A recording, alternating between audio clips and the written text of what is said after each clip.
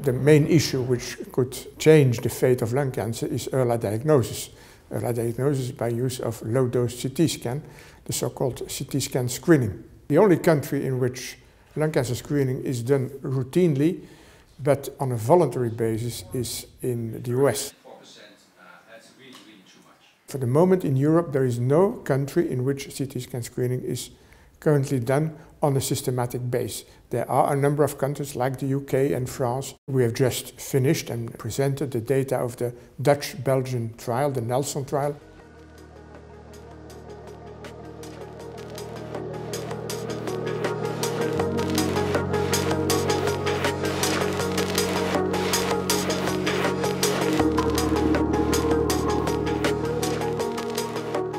Finding lung cancer early is completely decisive. If you find a very small nodule, we call that stage 1A, the 5-year survival is between 50 and 60%. As soon as it gets bigger or spreads just locally, the 5-year survival drops to less than 20%. We don't want to scan everybody. We want to scan those at highest risk. We look at at-risk people instead of waiting until they turn up.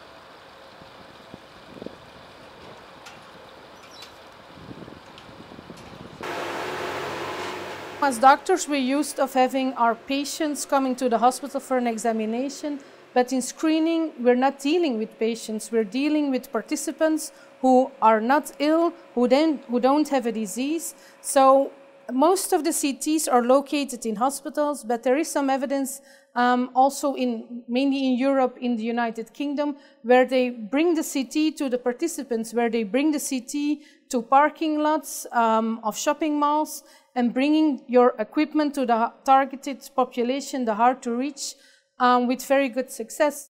In Manchester, we put the CT scanner in a lorry and we drove out to the parking lots of the supermarkets where these people usually do their shopping. So they didn't have to go to some strange hospitals, which is a hurdle. We came to them. Coming from a patient perspective, there is that fear, particularly if there's someone who have had a smoking history, they would know that they're more at risk of developing the disease, and sometimes ignorance is bliss. Also, for a lot of patients, they experience a lot of stigma around the disease, and that stigma can really impact and influence when they might go to see a doctor or engage with anyone in the healthcare system. The Nelson trial showed that there is a decrease in mortality of lung cancer with about 26% in male smokers and ex-smokers and 40% in female smokers and ex-smokers. The data on cost and cost effectiveness are not yet mature. So what we only can say is that compared to other medical interventions and certainly compared to immunotherapy, lung cancer screening will be more cost effective. As a radiologist, we're always concerned about radiation. But for screening, we're using low-dose CT, which is a radiation that is less than those in clinical practice. So it is important, but we should not overestimate it.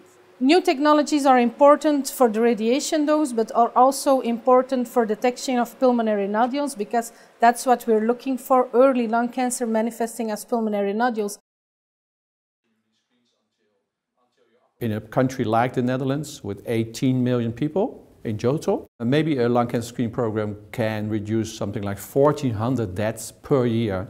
And that's actually more effective than breast cancer screening. We can introduce smoking cessation combined with the screening, something that at the moment still isn't working so well. So combine it with CT scanning can be quite good. It is time to come up with recommendations at a European level by member states to do the next step. It's important that, for instance, the European Union or the European Parliament decides on that and advocates screening in order to exhort the national societies and the national authorities to participate in lung cancer screening. That was the way it was done for colon cancer screening, and this will also be the way forward for lung cancer screening. The European Parliament should make the framework and then bring it to the member states. Open the discussion, discuss it with the member states and follow it. See that every member state is doing it and make it applicable.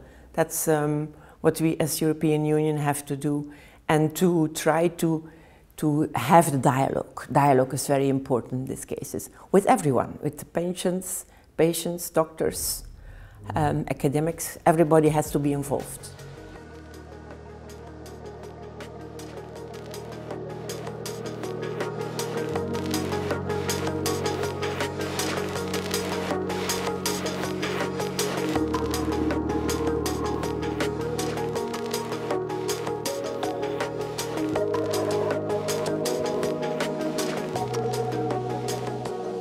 I think patients have a huge part to play in the implementation of lung cancer screening in their own country and across the EU. That there has to be a patient sitting there at the table. It's really, really important to have that patient voice at the very beginning. I think as well as a community, we have a necessity to help to advocate, and we also have a responsibility to educate and empower patients and caregivers, because without that, who's going to be the voice to advocate for policy changes and implementing lung cancer screening? I was once a cancer patient myself, and I really support that the European Union should do something for the patients and also for the healthcare givers.